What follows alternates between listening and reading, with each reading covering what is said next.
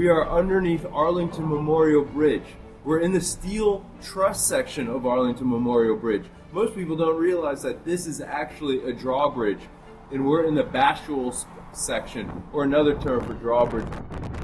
This bridge connects Arlington, Virginia with Washington, D.C. This bridge connects the Lincoln Memorial to Arlington National Cemetery and to Robert E. Lee Memorial, Arlington House.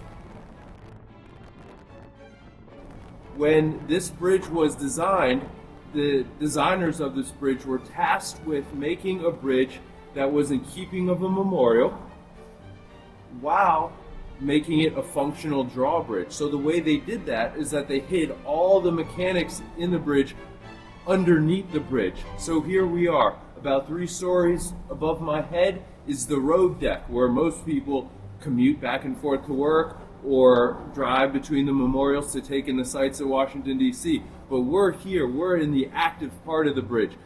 When this bridge was completed in 1932, it was the longest, fastest, heaviest drawbridge in the world. This 3 million pound roadway would open in under a minute.